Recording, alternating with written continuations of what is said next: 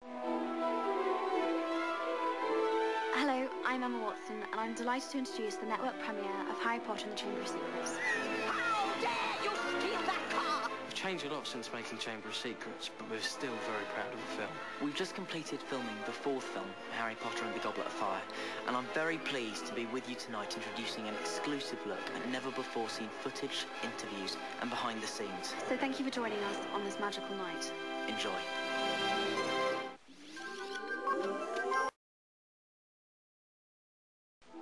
When I read the script, I knew that a lot of the scenes with Rupert and Dan and this whole issue of finding a partner for the ball would be really funny.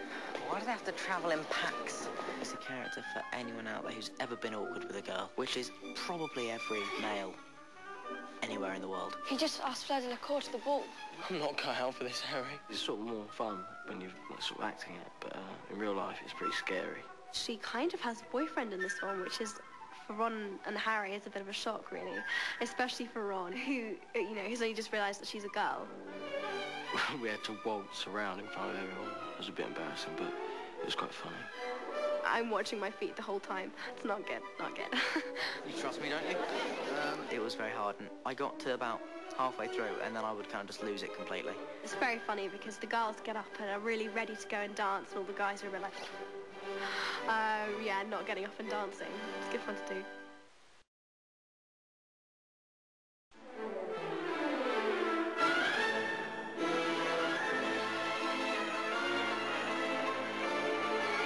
Harry's character changes so much. He is becoming a teenager. You're a right foul git, you know that? You think so?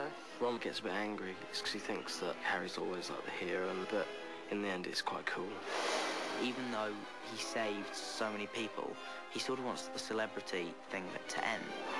This year, for Hermione, she's just, more than anything else, on edge for so much of the film, and she just spends most of her time worrying about Harry. At the beginning of films, you sort of sense like a relationship between them two. Victor's gone to get drinks. Do you care to join us? No, we would not care to join you and Victor. I guess he's sort of jealous. Or fraternising with the enemy. The stuff that he comes out with results in quite a few arguments, which should be quite funny, actually. I'm quite looking forward to those.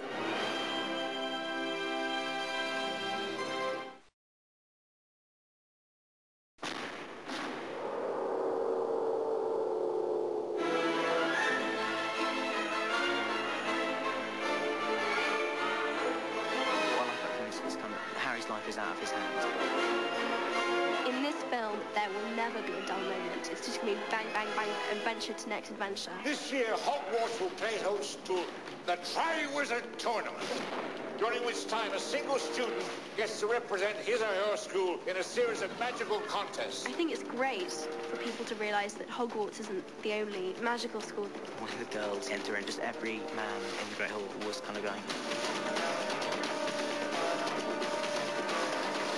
This tournament's wicked. It's like really dangerous. they're all kind of potentially fatal tasks they have to get through to be the winner. There's the maze, there's the deep water, and there's the dragon. The dragon, I think it'll terrify you.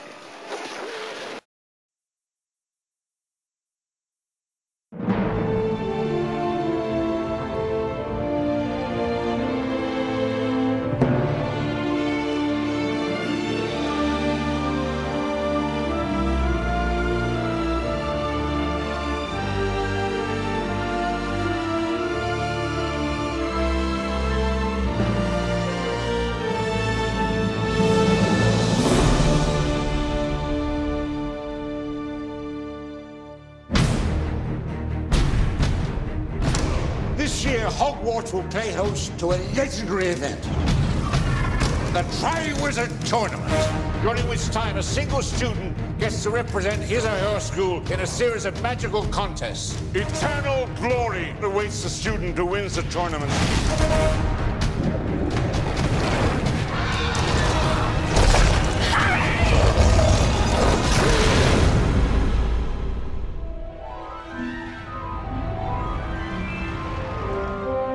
Dark and difficult times lie ahead, Harry. Soon we must all face the choice between what is right and what is easy.